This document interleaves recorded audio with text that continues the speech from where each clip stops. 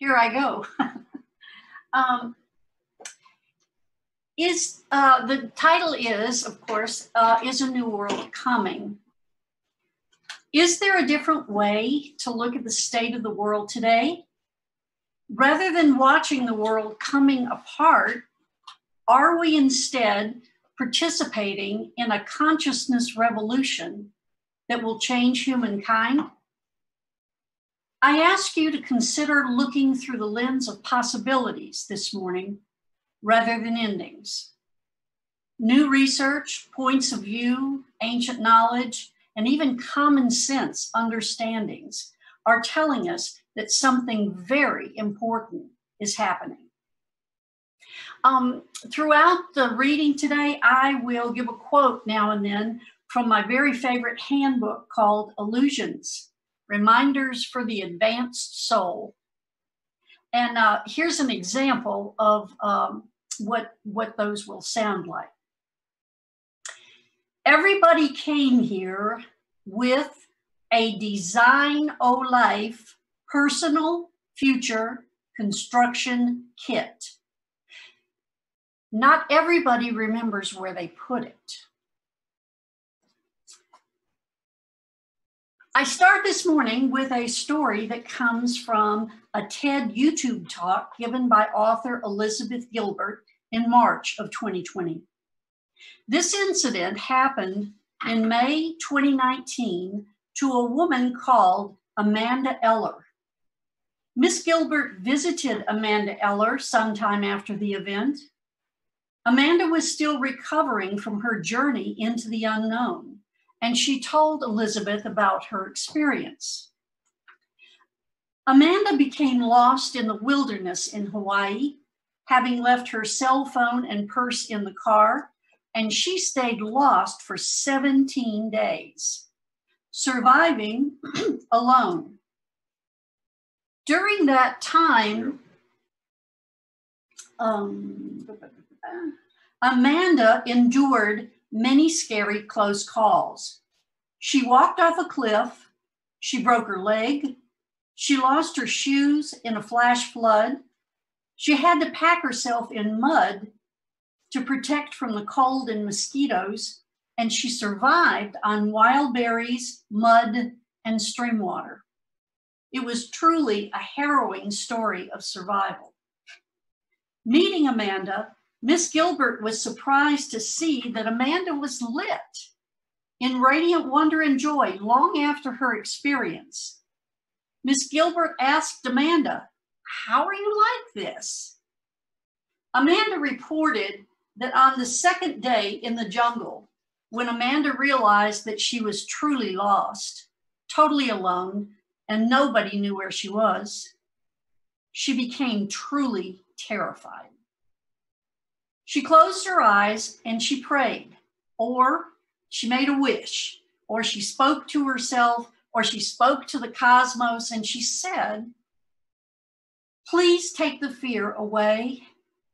And when I open my eyes, have it be gone and have it not come back." Amanda opened her eyes to find that the fear was gone and that it had been replaced by intuition. From that point forward, Amanda did not experience fear for the rest of her trial in the forest.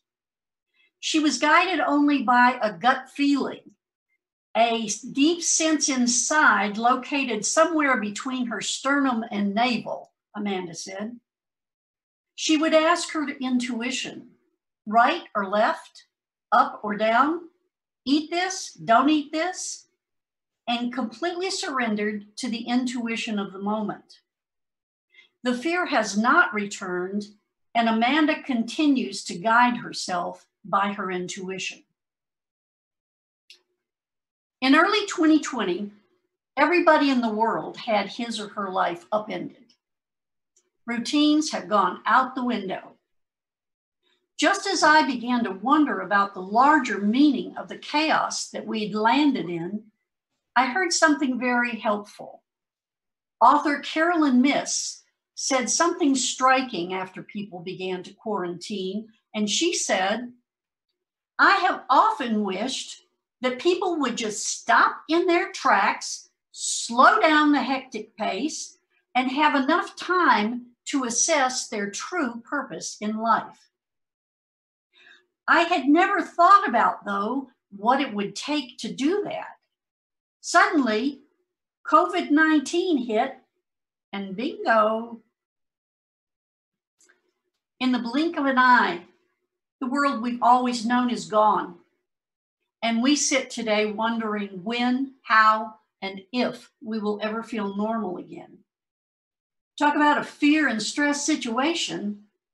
Unease has exploded across the planet with no end in sight. Again, these words are care of Elizabeth Gilbert, and I quote her observation about humans. There are two aspects of humanity that define us, Miss Gilbert said, but they do create a paradox. First, we are the most anxious species on the planet. Unlike other animals, we can think independently, we can recall past events, and imagine a future, many futures, in fact.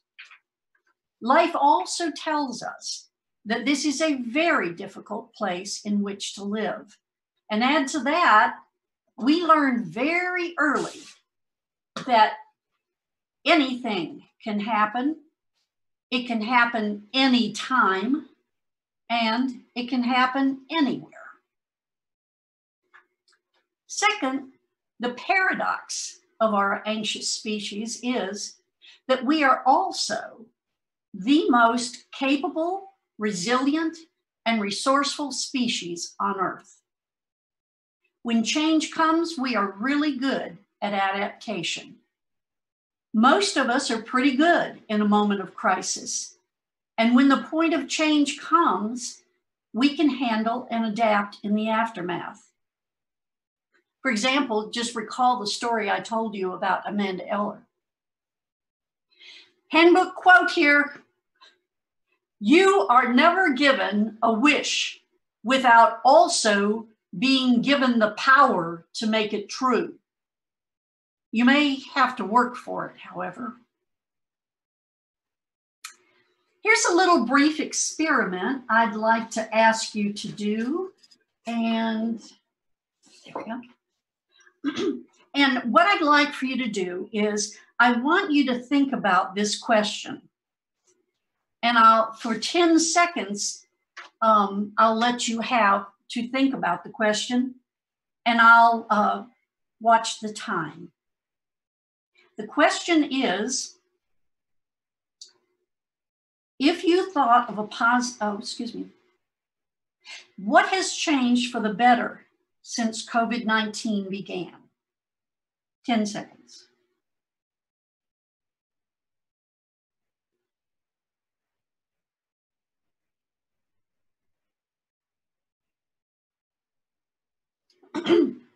Okay. If you thought of a positive change, have you thought about how that change is better? And could it be a permanent change in thinking? There are many ways to view this crisis. People now have a distrust of government. They're tired of all the news hype, and they question wasted money and time on unimportant stuff. Before, though, you resort to the philosophy of the sky is falling, consider that our generation does have a bit of help. There is almost unlimited information available at our fingertips.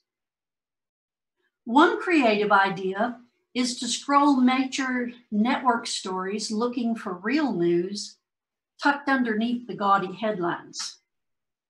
Here are 3 jewels of news that I found when I started putting together this presentation.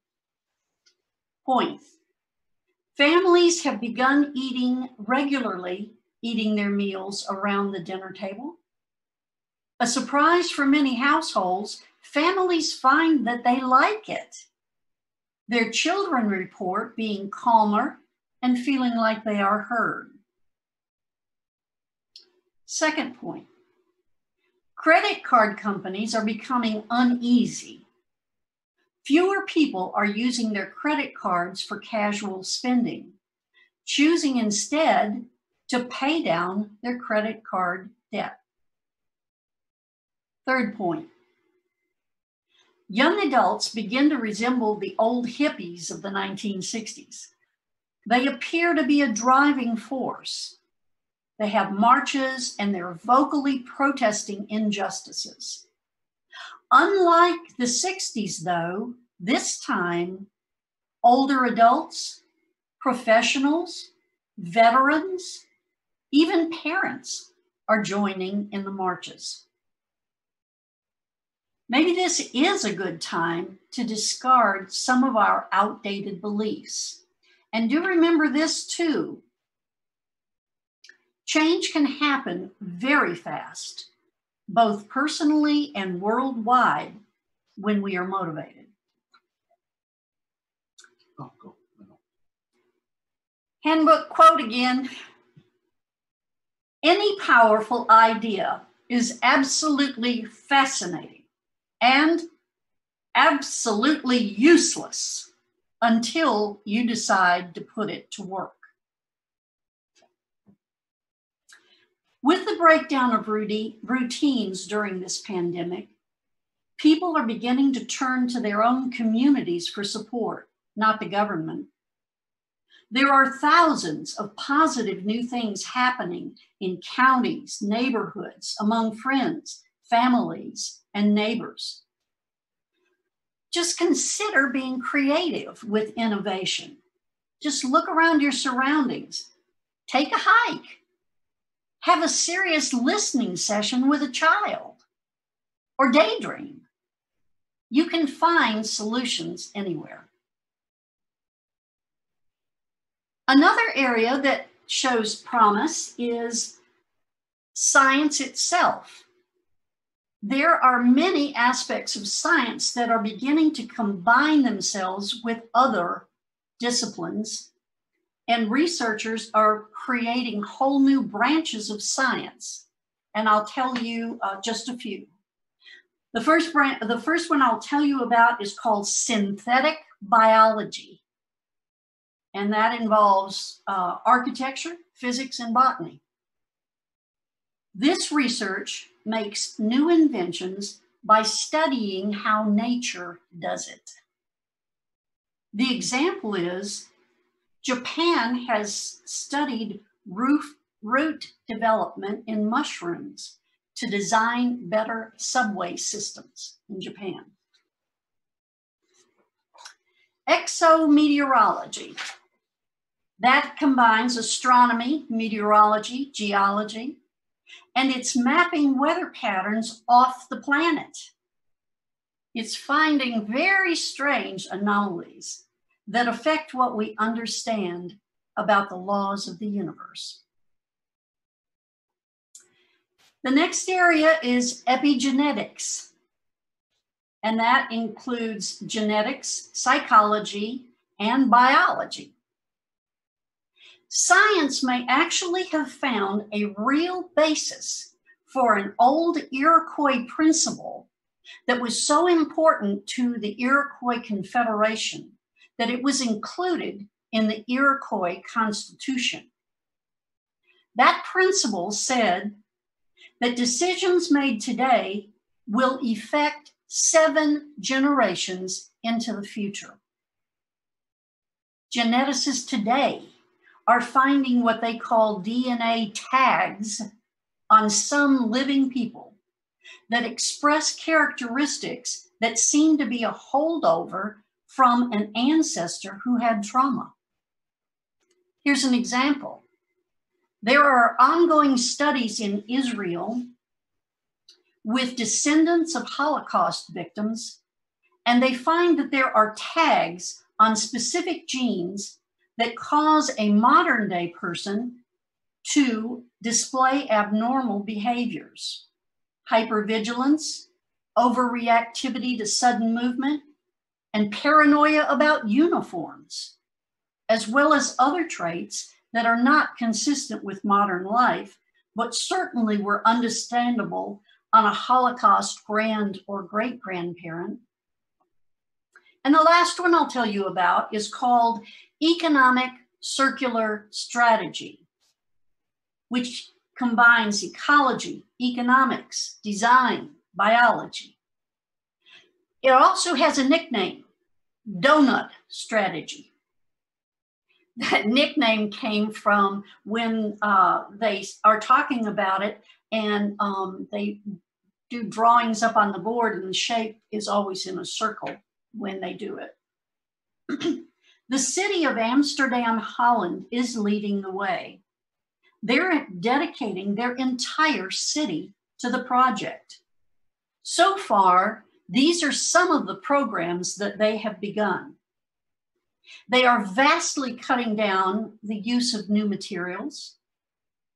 They are creating food and organic waste streams. They're drastically reducing wasteful consumption, and they're finding creative methods to recycle waste. They're also changing to circular construction in a variety of places like neighborhoods and shopping areas and highway design. In fact, the European Union has even begun looking at donut strategy for road systems throughout Europe. And finally, the thing that it really struck me with donut strategy is that it totally eliminates the GDP model. GDP is gross domestic product, and it has for a century been the model that is used to measure progress in the industrialized world. Donut strategy will measure ways to live in harmony with the planet, not unlimited growth and consumer economics. Handbook quote again. Argue for your limitations, and sure enough, they're yours. Here are a couple of common sense ideas that are often overlooked or discounted. Developmental biologist Dr. Bruce Lipton says, not just biology, but thoughts are also needed to be changed in order to cure any illness. Negative and violent thinking leads to bad health. Energy is vital to the human body. We are, after all, energy beings having a human experience.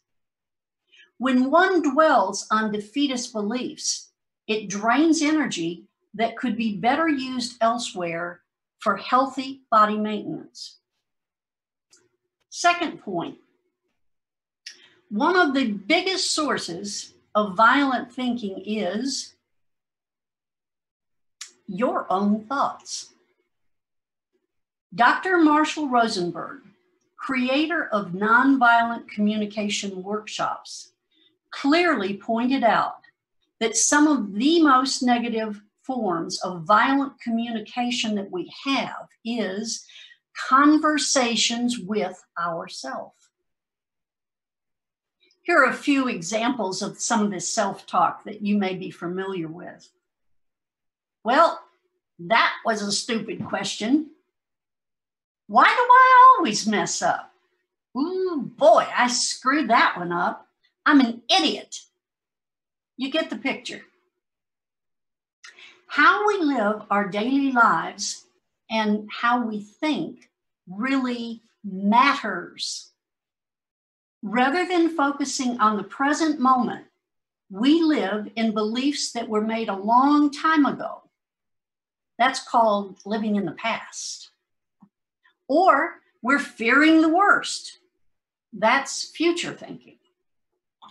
The only place that we can change a bad habit is in the present.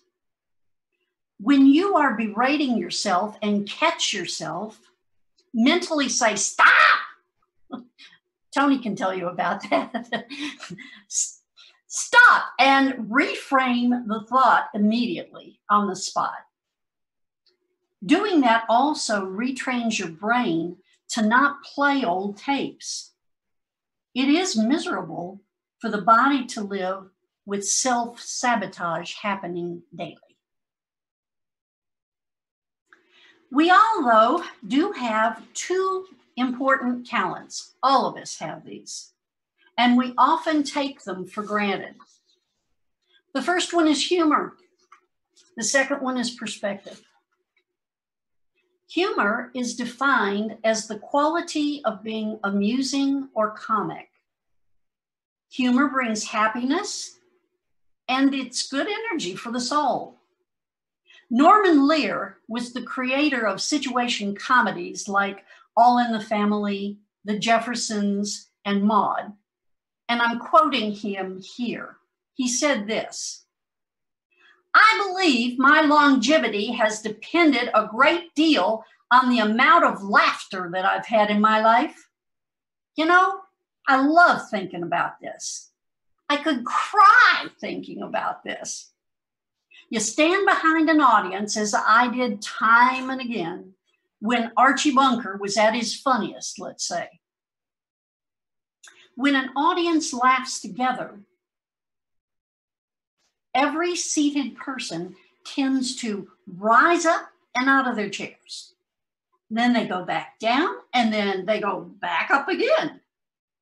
And if there's anything more spiritual in our life than an audience moving on a belly laugh, well, I mean, that's praying.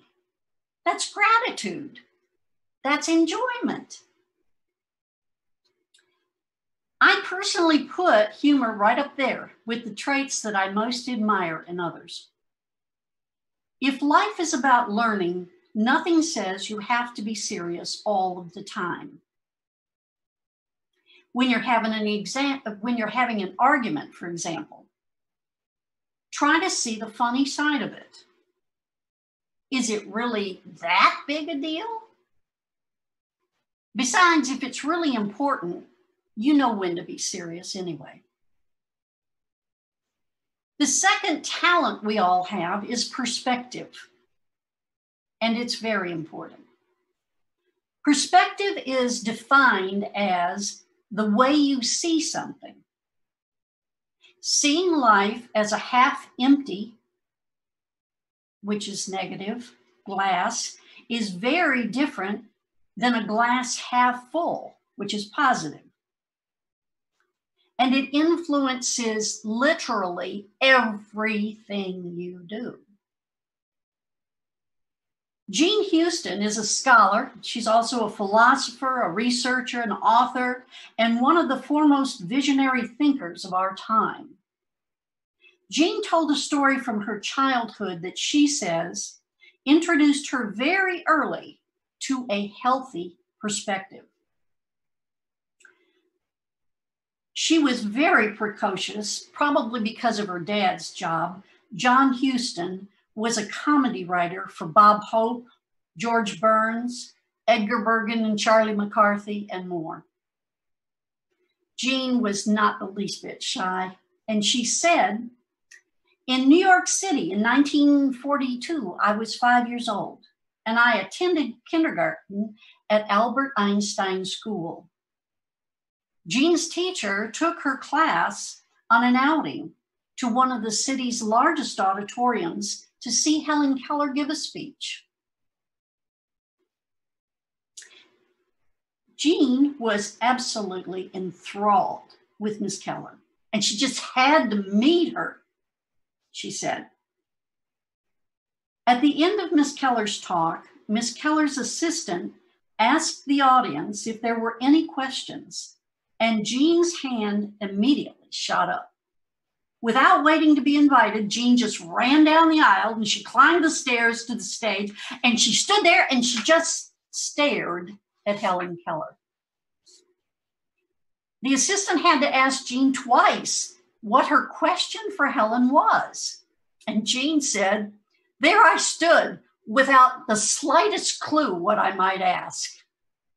And finally, Jean just blurted out the first thing that came into her head. Well, why do you smile all of the time? When translated for Miss Keller, there was a look of confusion on Helen Keller's face. There was a brief pause, and then Helen began to laugh so hard that her assistant had to hold her up. It was quite a sight to see a real belly laugh from a blind and deaf person. Helen Keller then finally get herself recovered and contemplated the question.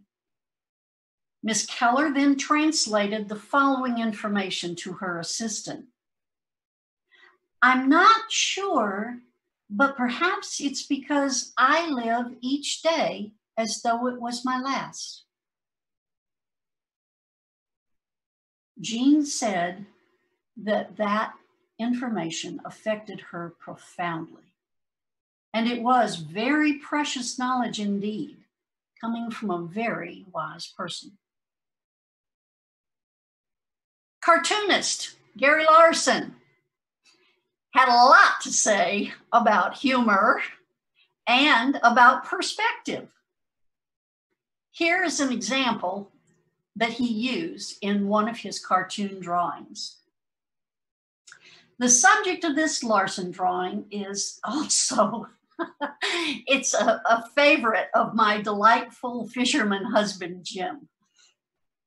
The cartoon is a picture of two lumpy men, poles in hand, sitting in a dumpy fishing boat on a nondescript pond.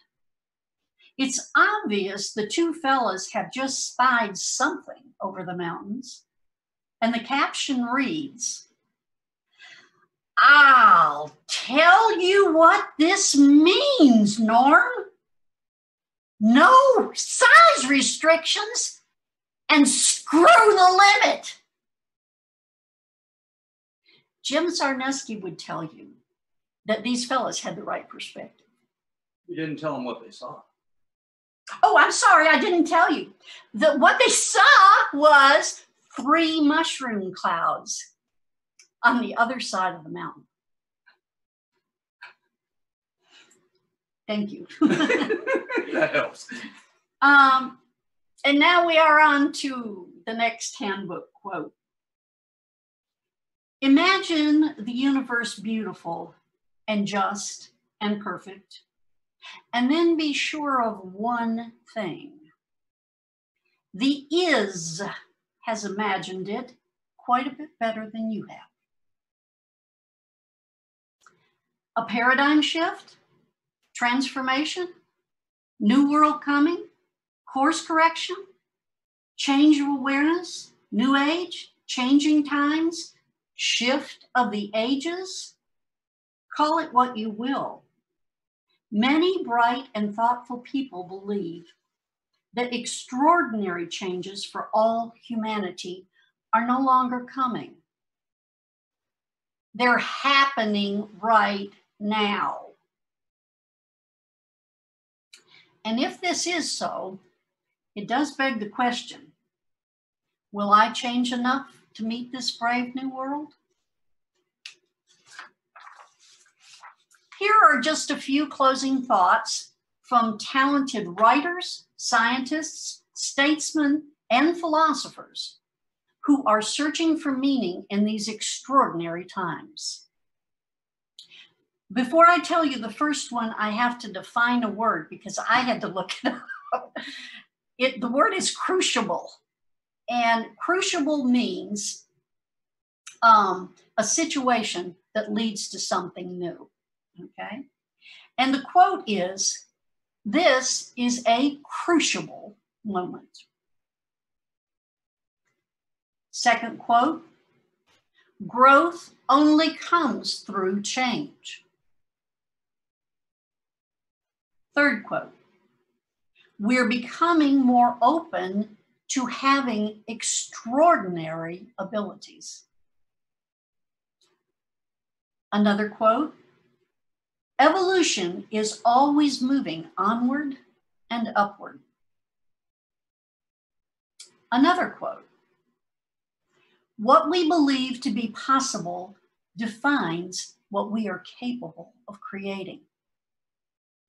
And last, from visionary Dr. Jean Houston, and yep, this is the little girl who met Helen Keller. And this is what Dr. Houston has to say about this time in our lives. "We can hunker down in fear, or we can look for the opportunity to care, each in our own way. Remember, our kindness is a light. The more we extend it, the brighter it becomes, and the more darkness we illuminate. This is our time. Perhaps this is an initiation. And on the other side of it, we will look back and realize that we were part of an epic time in history when caring triumphed over fear and goodness prevailed."